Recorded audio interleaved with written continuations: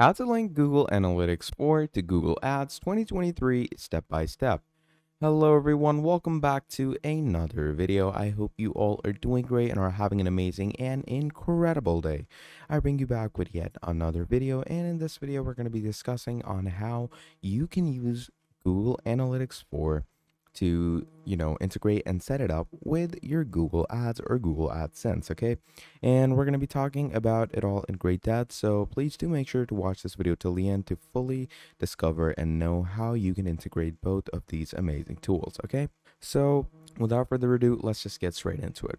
So first of all, obviously we're going to need a Google Analytics 4 account. So as you can see, I already have one of mine over here. And I'm going to assume that you already have an account set it up on Google Analytics 4 and you know how to use it. Okay, so, here you have the whole dashboards and everything, the general input. Okay, so while this is over here, what we're going to do is we're going to go ahead and create our Google Ads account. Okay, because GA4, it's a pretty simple procedure, but Google Ads, on the other hand, is a bit of a long procedure. So let's go ahead and make this. So what we're going to do is, well, obviously we're going to come here and click on start now. Okay, and what this does is it brings you here. So obviously you're going to use any of your Google accounts. I have mine signed in, and over here it's going to bring you into your dashboard. So in your dashboard, as you can see, you have a lot of things, and you can even like start campaigns for yourself. Pretty simple, pretty easy stuff. You have insights and reports and different basic necessities that you can check out for yourself.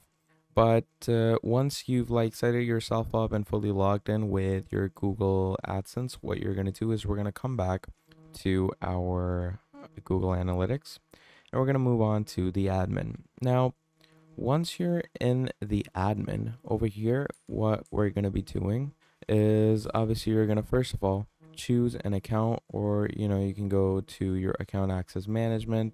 So just make sure to have a proper account, and then we're going to move over to Google Ads link. So as you can see, no links yet. Right now we have 0 links over here, and to link it, obviously you're going to click on link, and here you can see by linking your analytics property to your Google Ads account, you will enable data to flow between the products. Data exported from your analytics property into Google Ads is subject to the Google Ads term of service, while Google Ads data imported into analytics is subject to the analytics terms of service.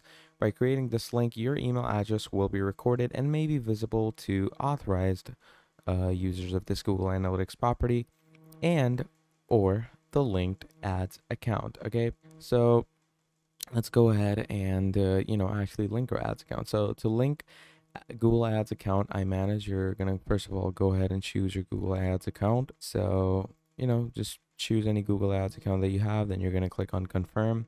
So once you have your Google Ads account, and like you don't necessarily need to add this one, like you have other options as well. Like you can add an account back in your workspace as well. So once you do that, you're going to click on confirm, choose your account, go on next. So here you have a few configuration options. So enable personalized advertising. Google Analytics audience lists and remarketing events and parameters will be published to the linked Google Ads accounts. You can change this setting anytime while maintaining your link for other purposes.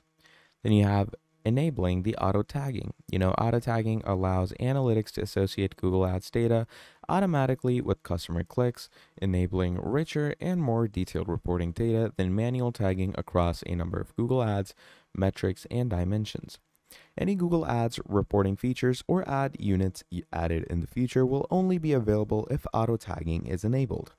And you can obviously go ahead and add auto tagging for yourself by opening these options over here. Okay, so really simply, either enable your auto tagging on selected Google Ads accounts, which is most definitely recommended, or you can leave your auto tagging settings as they are. Okay, then you can also allow access to analytic features from within Google Ads.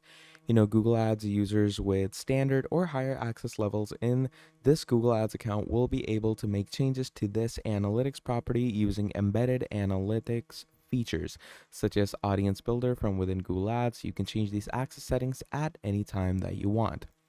So once you do all that, you're going to click on next, and here you have reviewing and submit, where they're going to first give you your data configurations. Okay, so You're going to review everything, and if everything is as you want it to be, then yeah, you're just going to go ahead and submit it. So what's next? It may take up to 24 hours for your Google ad links to begin displaying data. But obviously, as you can see right now, your link has been created. So if we come back here, look at this. Here's our link. It's created. Personalized advertising is enabled, and it's linked by, this account of yours. So yeah, that is how you're going to create a link. And here you're going to see all of your different, things that you can manage, different roles and restrictions. So yeah, pretty fun and easy and simple stuff for your Google Analytics. So yeah, once you have added a Google Ads link, then you can obviously move over to your analytics, to your Google Ads, add different campaigns and, do different advertisement campaigns and stuff like that. And what that will do is obviously all like the data that will come across your campaigns, you're going to find them over here, which is also a pretty cool thing. And obviously, moving further on back, you can go over to data settings and go to data collection.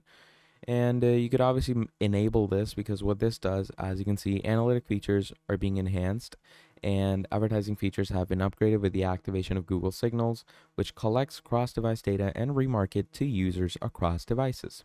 So when you choose to activate Google Signals, Google Analytics will associate the visitation information it collects from your site and apps with Google information from accounts of signed-in users who have consented to this association for the purpose of ads personalization.